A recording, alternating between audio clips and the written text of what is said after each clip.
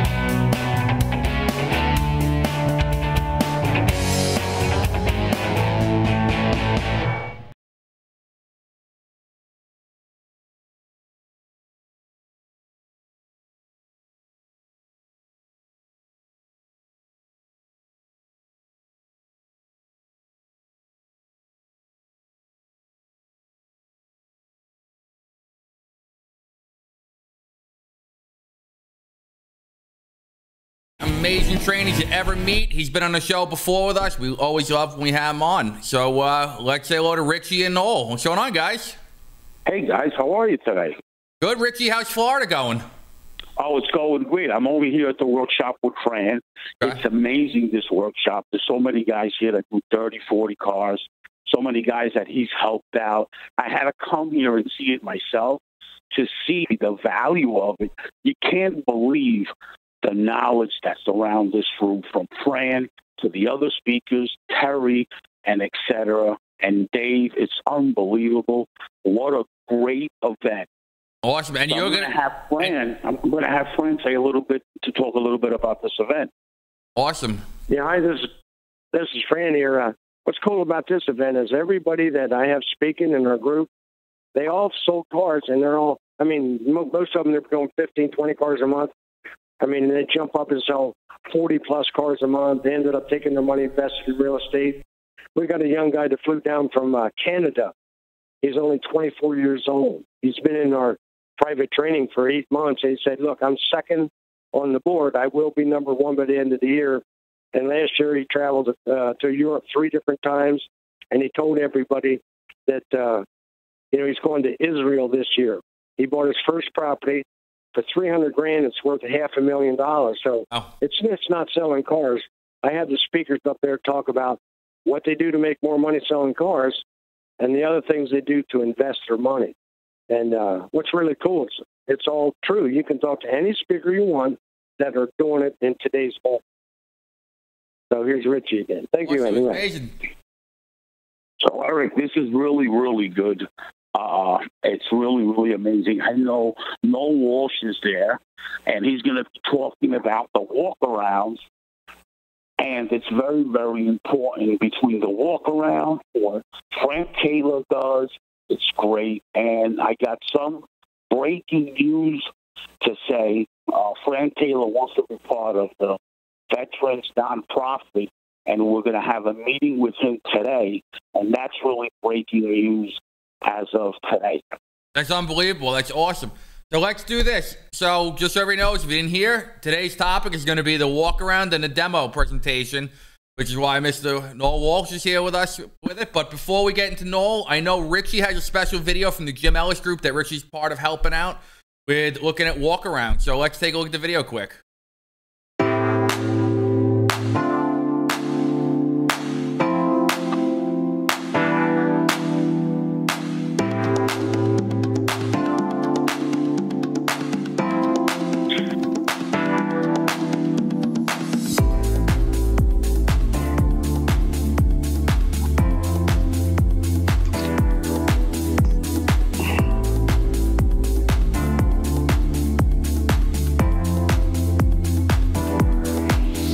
Good morning, everyone, and welcome. DJ, who do we have?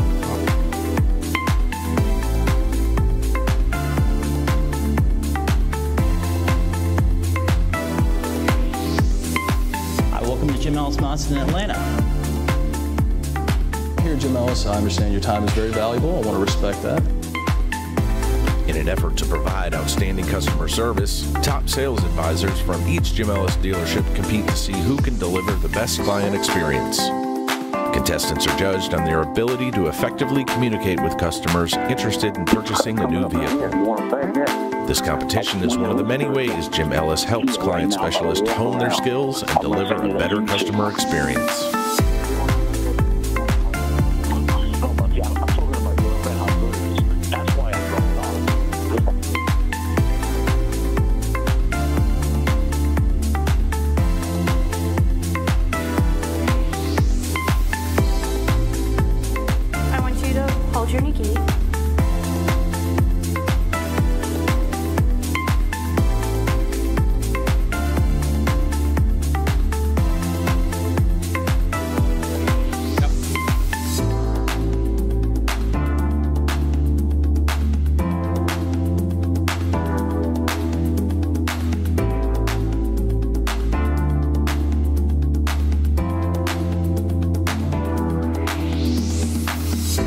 That's what it's about at Jim Ellis, is being the best.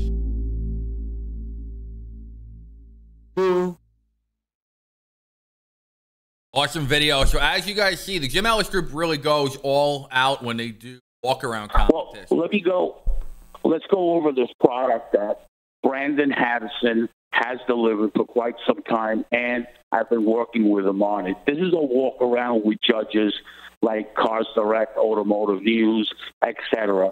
So we have an auto group that we're going to be doing this in March. We go on live with cameras, okay, and after that live, we hit custom audience, all right, our consumers in the market using IHS, this product.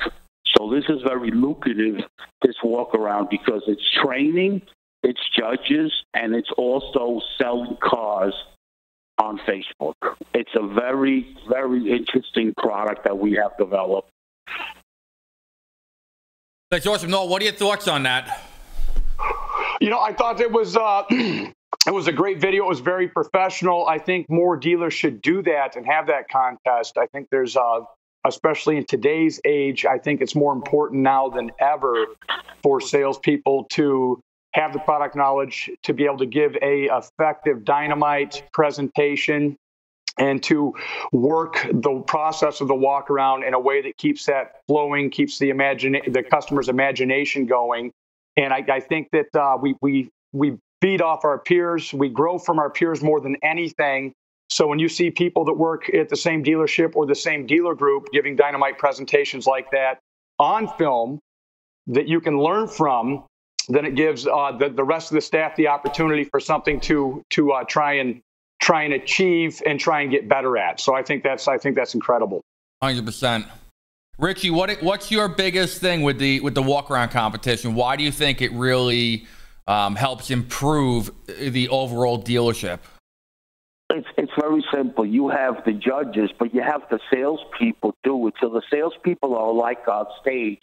They go out and study about it. You increase their enthusiasm, and you get people involved. It's like a workshop, getting salespeople involved for engagement. Well, the walk around is getting everybody involved that's in sales to really polish up because they want to win. It's a contest, right, with judges. So that's the beautiful thing about it. And if you look at this video, how the video was done and everything was really down. I had to get, approval to share this on my live, but, Brandon was part of it. We all helped him out doing this. And now we got a major order group, all right, out in the West Coast that is going to be doing this in March. And pretty soon you guys are going to start seeing who it is out there. We're going to start promoting it. The biggest thing is the salespeople's enthusiasm grows so much, and they go out of their way to learn more and more because it is a competition, and there is an award at the end, and there's stuff that we do and gifts that we do, and it's a great way to create enthusiasm and a learning curve and seeing what every other salesperson does on walk around, especially on the CPO walk around. A lot of customers come in on CPO, and the average salesman doesn't do a walk around. Well, the Jim Ellis group takes a new car or a CPO the same way, and that's what's different about it. And it creates enthusiasm. And we all know what enthusiasm does to the sales department. It just creates more sales. 100%. I mean, if you look at the video, almost everyone who was in the video doing a walk around had exactly what you said. They had energy, excitement, enthusiasm. They had a smile on their face. So they were showing it, and that always transposes over to the customer. You agree, Noel? Absolutely, yes. Enthusiasm breeds energy, and it's really the energy in the showroom that really gets customers to want to take that next step, to want to take the vehicle home. If there's a stale energy in the showroom, that's when it's harder to get customers to stay at your desk longer or to go through the process or to commit to taking the vehicle home that day. To when there is energy and enthusiasm and someone gets a dynamite presentation, they really feed off of that. In fact, I was just doing walk-around presentations last week in Detroit at a couple dealerships, and it was great seeing people come up from service, the service writers, service techs, the BDC managers, finance managers, and customers alike. And I had some customers that would just watch my presentation as they were looking at that vehicle, and it really just sparked that interest. So yeah, when you can have that enthusiasm that breeds that energy, that then for transfers throughout the showroom, throughout the other salespeople, throughout the other staff, and through the customers, that's really where you get that customer in that buying mode and excited about the product. Awesome. I agree 100%. So Richie, we know that you're going to be going on stage in a couple minutes. We want to wish you the best with that. So what do you want to go over with the walk around? What advice do you have for salespeople that you think would really benefit them the most? Well, the biggest thing is with the walk around is you make the customer aware of what they're getting. Awareness is key.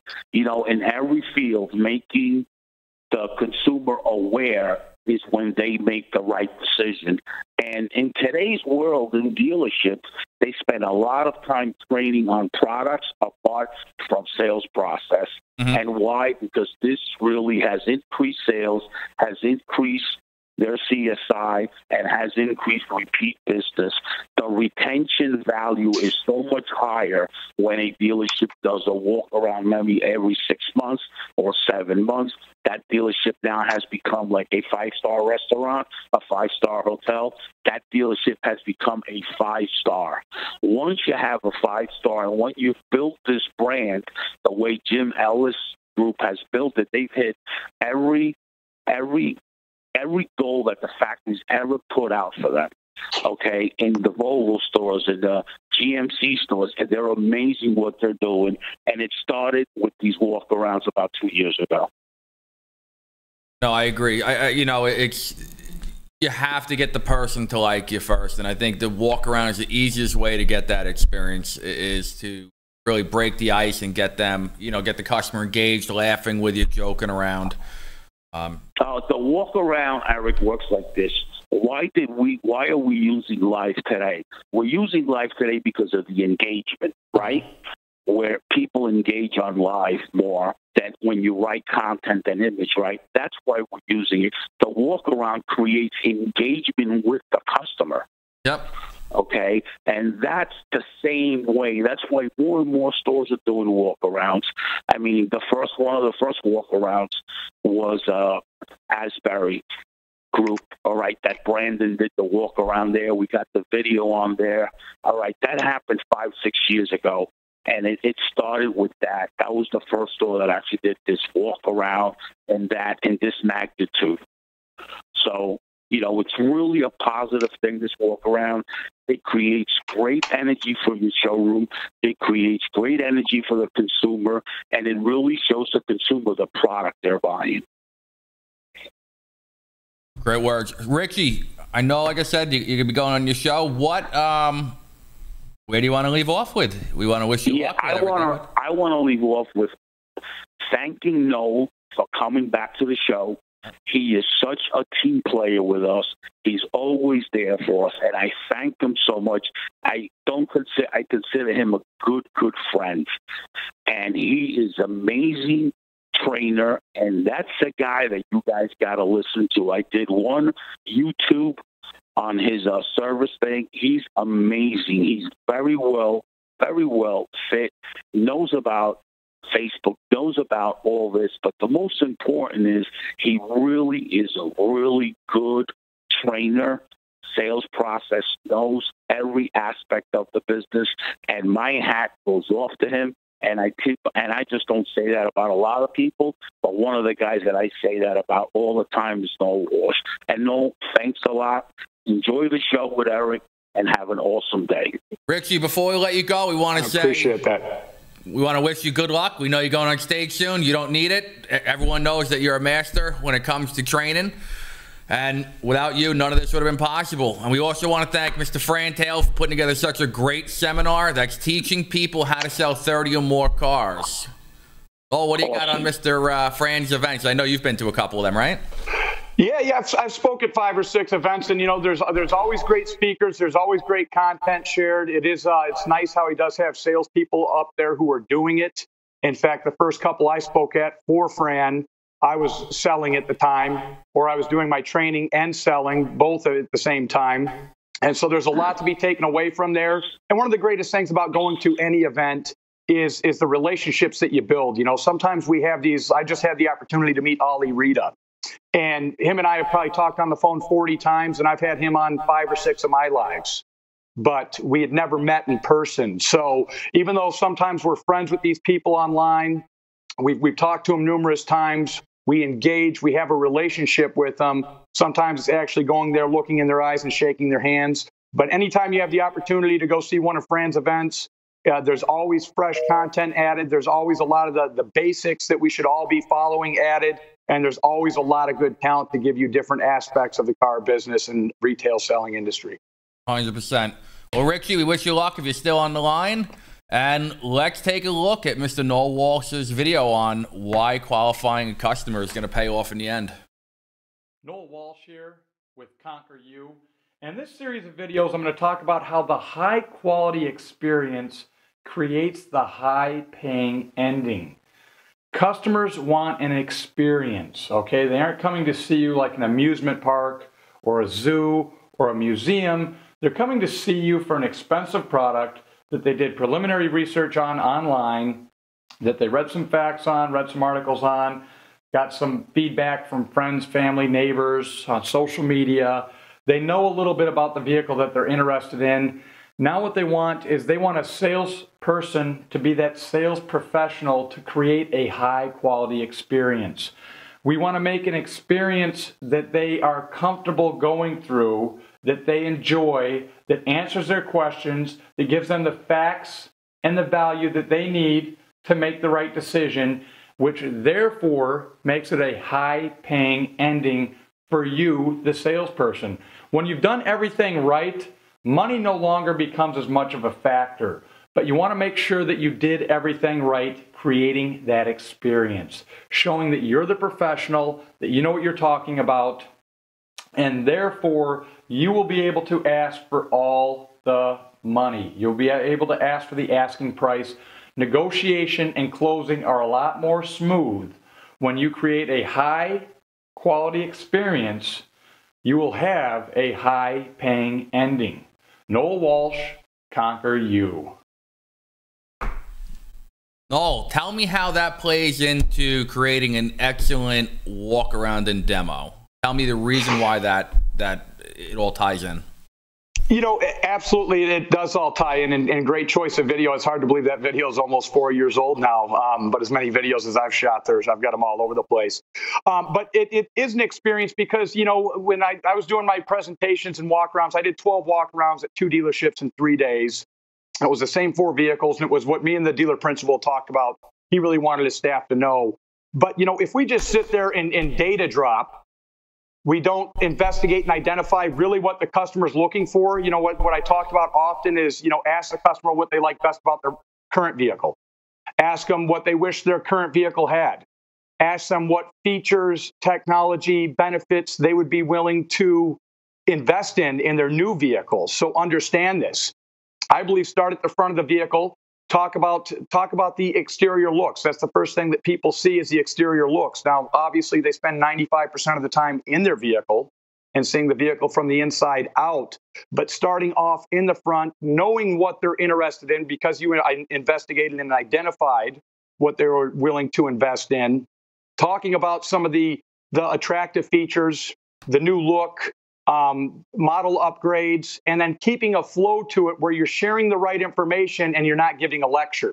See, on a walk around, on a presentation, we want to keep that moving because when it's moving, their imagination's moving. Where I did 4 hours of classroom training at each store both days. And it's harder sometimes sitting up there in a small conference room, just sitting there because it's more of a lecture. Even if I'm keeping the audience engaged and I'm stating good facts, I'm sharing great content, I'm reminding them things that they should be doing that maybe they forgot about doing. I'm sharing things that people are doing across the country and having good results with. So I think more than anything is make it fun. Like you said, if you've got a great sense of humor, make them laugh. If you're a joke teller, tell jokes. If you're good at building relationships or you follow the same college football team, right? Take that time to build that rapport. Still share information, but make it more of an event, an experience, rather than it has this engine, this much horsepower, this big transmission, this much gas mileage, and 5 powertrain options. Do you want to take it for a drive, right? And so create an experience. You know, most people like to be told what to do. So once you've done this and you've been able to share your personality, that's when you can say, hey, sit inside here. Put your hands on the steering wheel. Don't you like how it's the 3 o'clock and 9 o'clock position for the steering controls? How do you like the tufted seats? You know, this has a 10-way power driver's seat with manual lumbar. It gives you the ability to go into all those things and really take control of the process, but doing it in a way that you're creating an experience for the customer that they feel that it's really that Ritz-Carlton experience, that they have their own concierge, giving them the professional walk around, and that's what they expect from us because we work here, we sell this product. They're expecting a professional presentation. 100%. So I watched the video with you a while ago. I was going to put it on today's episode, but what I'll do is I'll tag the video in afterwards. It was, what are the 5 points that you cover on a walk around? Yeah, so, and it would somewhat be a little bit different for every customer, once again, in what I investigated and identified. But on every customer, I'm going to talk about safety points. I am going to touch base on styling. I'm going to touch base on good customer feedback that I've had on certain features or mass media. Certain features that the vehicles got a lot of accolades and a lot of popularity. I remember when Ford came out with the foot-activated liftgate. Everybody wanted to see that. They were excited about it. New to touch base on those things. Definitely touch base on cargo convenience. Find out what they do. If they're weekend do-it-yourselfers, show them how that they can put the bags of mulch or the blocks or this or that in there. If they're recreational, show them how they can fit their kayak on the top or fit it in the back. If they carpool, let them see how to get into the third row seat. But I'm going to touch base on definitely safety, definitely performance, definitely styling, things that a lot of my customers have shown interest in. Yeah. New technologies. Vehicles don't have CD players anymore. And then really those 3 questions I asked: what did you like best about your current vehicle? What did you wish your current vehicle had? And what would you be willing to invest in your next vehicle? So each customer somewhat gets their own experience, but I know I'm going in for 5. And once you do this consistently, you don't have to think, okay, I'm at number 3, I'm at this, I'm at that. It's just you just go through your presentation. Exactly. Yeah, it's just bullet points to hit.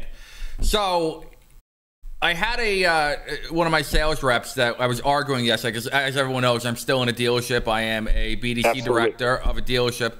And I was arguing with one of my newest sales reps, and he was saying, well, I don't have to really take everyone on a test drive. I disagree. I think everyone needs to go on a test drive. What are your feelings on the demo ride? And does everyone really need a demo ride? And should they or shouldn't they? That's a great question. I came from a market, and I was just training in the Detroit market, which is a very unique market. It's a lot of the stores are about 80% leasing. Okay. So oftentimes you're selling these people who work for the manufacturer, and they're on their 3rd or 4th Explorer or Escape or Edge or what have you. So their big thing is when there's a new body style that comes out, a redesign. A lot of times the incentives aren't as high. Maybe the starting price went up. The programs aren't as strong as they were on the last model, because the last model they're trying to clear those out. The new model, it's based on supply and demand. They still don't have enough supply for the demand of that vehicle.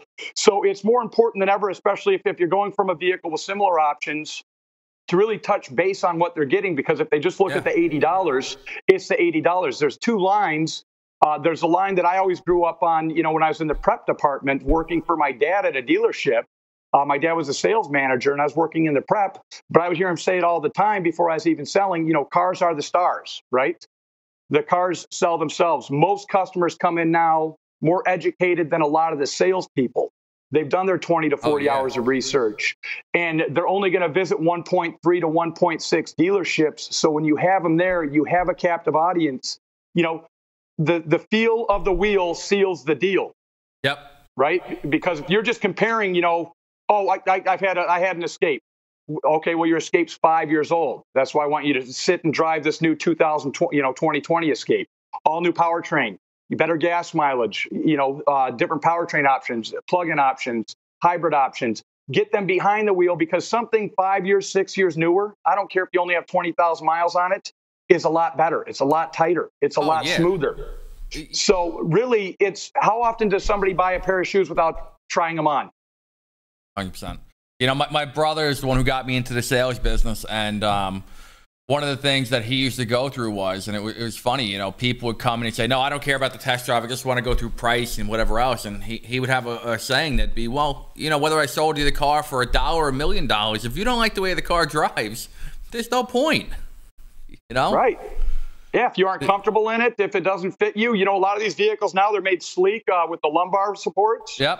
So for a thin guy like me, it's good. But if you're a heavier person, sometimes that might break the deal right there. You might have to go from an Escape to like an Edge that's a little bit wider little bit more substantial, and different things like that. So yeah, we definitely want to get them in the vehicle. That's where you get the buyer's remorse. Correct. Right? Is usually either somebody spent too much or they get it home and they're like, oh my gosh, I got the wrong thing here. Right? Yep. I don't like the way it drives. I didn't realize it has these blind spots. I mean, there's all these different factors that we're going to sit here and we're going to negotiate a 6-7 year contract, 2-3 year lease, right? Exchange of money, and high payments, $500 plus or what have you payments. The average vehicle now is $35,800 last year, from what I saw. Before they even try it for a test drive, it's going to become all about price, and so that's why it needs to be part of our process. Hey, folks. I understand we all have limited time frames now, and I understand. But hey, we're here about to negotiate a $35,000 vehicle. Do me a favor, sit in the vehicle, get comfortable. Let me take a copy of your test drive, get a copy of your insurance, grab my dealer plate, and we'll take it for a short drive. And then that gives you the ability to sell. Hey, on your commute to work, do you drive in the city or do you drive on the expressway mostly? The expressway. Okay, excellent. Do me a favor. Get off on this exit right here, right? Assume and take control and get them to drive it, because, the cars are the stars and the feel of the wheel seals the deal. Let them use their imagination, touch points on things that they said they wanted. Boy, that steering wheel is really nice, isn't it? For a 1.5 liter 3-cylinder engine, you can still see that 180 horsepower is fully capable to get you on the expressway, right? For merging traffic. So touch a base on these things that they're really going to do on a daily basis.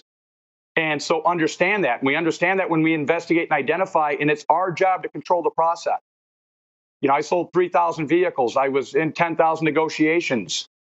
Whether you just started and you've only sold 10 or 15 vehicles, or you've sold 100 vehicles, there's a good chance that you've done this more, you've had more training, and most definitely you're surrounded by people that have done this enough that as sales professionals, we should be controlling the process. I think that every customer should go on a demo drive, regardless, even if it's just around the lot, if that's the least you can do. And sometimes we have to use a little tact when we're going around things, but bring up things like, hey, I bet when you got those shoes there, did you try them on before you got them? And I would use this back years ago selling cars, and it's not being rude, it's not being arrogant, but it's being tactful and making them think that, yeah, okay, I should get in. The cars are more aerodynamic now. There's bigger head restraints in cars. You don't have visibility like you used to, and so you got to get the customer comfortable in there and let them know this stuff. And then let them know why they made those changes, right? The bigger head restraints make you safer in the event of an accident. More aerodynamic is how they could take an SUV that used to get 16 and 20 miles to the gallon to 25 and 30, right? And so, let them know what these are. So it's not just about the payment. It's not just about the figure. Okay, we'll call you tomorrow. Now they're going to call you, they're going to go shop your competition who sells the same product across the street and then sell 2 other make competitors. And it's going to come down to, hey, I liked your product better, but I never drove it, right? But you were at $349 a month, and with 1,200 customer investment, and they were only at $338 with 800 customer investment. Yeah. So here's another point. And this is more of an opinion from you. How long do you think a proper demo should take, minimum? After you've investigated and identified you're on the right vehicle, I think with the initial walk-around presentation should be 5 to 15 minutes. And I think a test drive should be 10 to 20 minutes. So I think between your walk-around, showing capabilities, butterflying, hooding and trunking the vehicle, and then getting them on a test drive, we should be at 30 minutes should be our benchmark. Okay, perfect. Now, in that 30 minutes, now you like I said, you're one of the top trainers out there. You've been there, you've seen it all, you've done it all. What do you find are some of the most common things that people forget on the demo or the test drive, like common things that salesmen forget to do? Just touch base on the things that they're going to be using most of the time. I had a customer, I had a trainee the other day, and actually they lost a vehicle last month because they didn't have it in stock, but the competitor did, and the programs were going away. So they rushed in and got the vehicle from their competitor. And the person worked in the same city as them. So they drove by, and this salesperson had sold some of her family or friends or what have you. And she came in and she said, hey, I don't even know how to work the temperature, right? And so sometimes we just assume that, hey, Ford's had the temperature controls this way for 8 years, or GM or Honda or whatever we're selling, that we just assume the customer knows. So a lot of times touch base on that. Explain what side curtain airbags do, what safety canopy airbags do, knee airbags do, multi-stage airbags do, the convenience of a tilt telescopic steering wheel. I just put that video on Facebook, a live walk around at a dealership, one of my 12 presentations that I did, and it was about 10 minutes. And I've also got some professional walk-arounds that I did that are going to go to my online platform.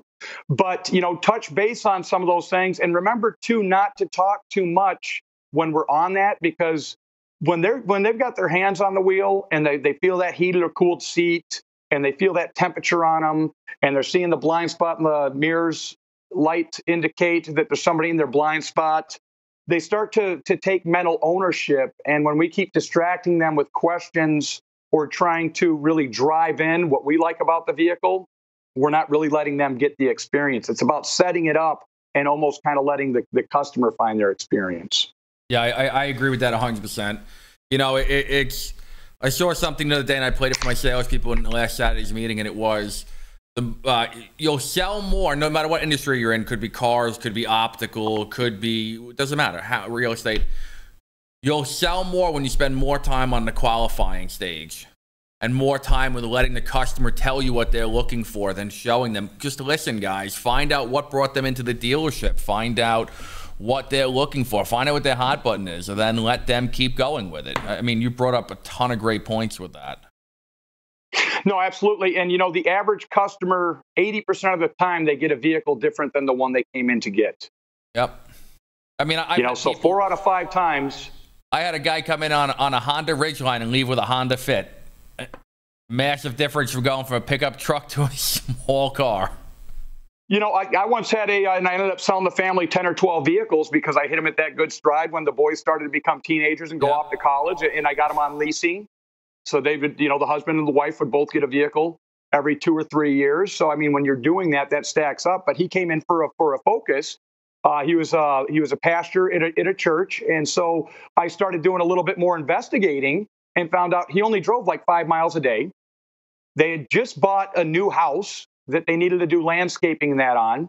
They had 2 boys that were going off to college where they're going to have to haul their stuff. And he didn't drive that much, so gas wasn't as big of a factor, but he came in for a Focus. They had a really aggressive deal on the F-150.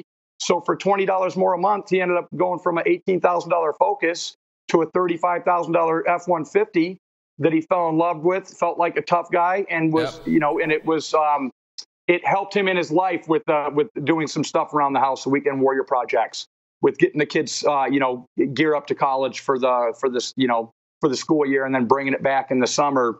And so sometimes it's investigating more because, once again, we control the process, right? You go to McDonald's, the person at the register is controlling the process. You go 100%. To a restaurant, the host or hostess is controlling the process. So it's our job to control the process and really investigate and spend more time exactly investigating where it doesn't seem like you're backing them into a corner, but really letting them, because when they explain to you what they want, they start to get more of a visual too, because they might have looked at 12 different makes and 3 different trim lines and all this. So they can get information overload. They can get confused and kind of forget where they were at. So that's why we want to really just take everything and minimize it and minimize it and minimize it till we find out what that core is that they're willing to invest in and feel like that they're getting a value. So, final question before I let you go, and I love calling you this. What is some of the gunslingers' advice for people out there watching now? If you had one piece of advice that you can give sales reps right now, what would it be? So one piece of advice is educate yourself. First and foremost, watch what the top producers at your dealership are doing. Understand your manufacturer, your dealership, your managers, your finance department. Understand the process that you are going to be playing by, and implement what you learn along the way. Because when I started growing continuously in sales, I started investing in myself, and I was humble enough to know I didn't know everything. I was not afraid to watch other top producers.